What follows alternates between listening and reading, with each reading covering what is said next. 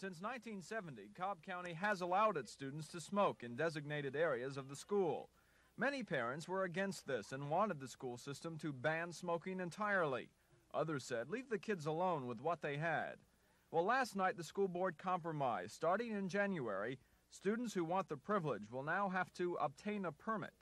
I think really the school's major responsibility in the use of tobacco ought to be in educating the students in the harmful effect of tobacco, and if we're not successful in that, I think the policing is somewhat secondary. Wills High School won't be affected too much. It already demands that students carry a tobacco permit in order to smoke on campus. I feel like it's a step in the right direction. It's a positive step.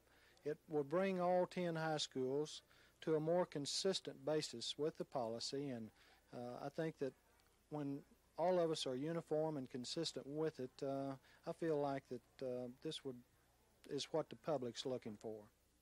Having a tobacco permit after January will not be all that's needed by Cobb County students. They will also be ordered to take a 3-hour course on the dangers of smoking.